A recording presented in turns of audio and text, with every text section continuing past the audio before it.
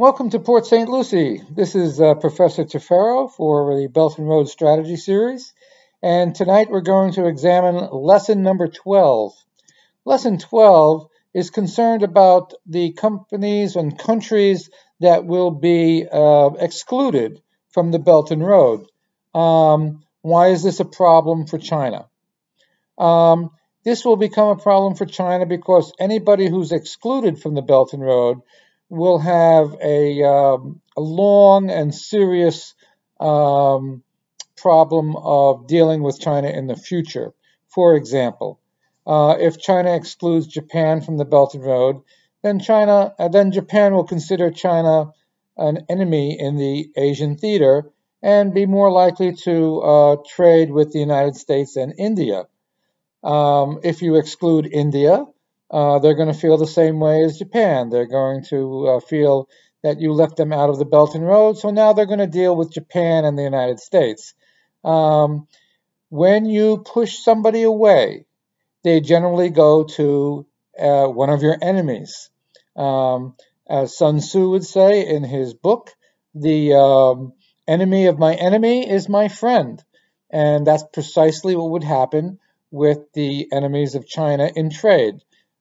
If Japan and India were upset over exclusion from the Belt and Road, they would run into the arms of the United States and become the friends of the enemies of China. So, those are two of the scenarios that we would see from exclusion. But then there's minor exclusions, such as countries that will get more or less trade along the maritime route, countries that will get more or less trade among the areas of the Central Asian route, and countries that will get more or less trade in the EU as the end destination for the Northern Overland Route, which is planned to go through Russia to Moscow. But once it arrives in Moscow, will it go to Scandinavia, or will it go to the Eastern European countries, or possibly to Germany?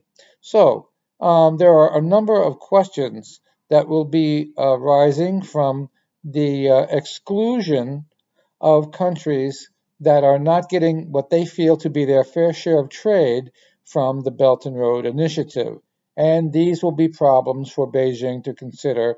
They have to find ways to assuage the feelings of these countries who are being left out, or they feel they are being left out or have a lesser participation. Remember, for every country that's left out, you have created an enemy or potential rival. So that's enough for this particular area for tonight. Next time, we'll look at another aspect of the Belt and Road strategies. And until then, this is Professor Tefero from Port St. Lucie, wishing you all a happy and healthy night. Take care.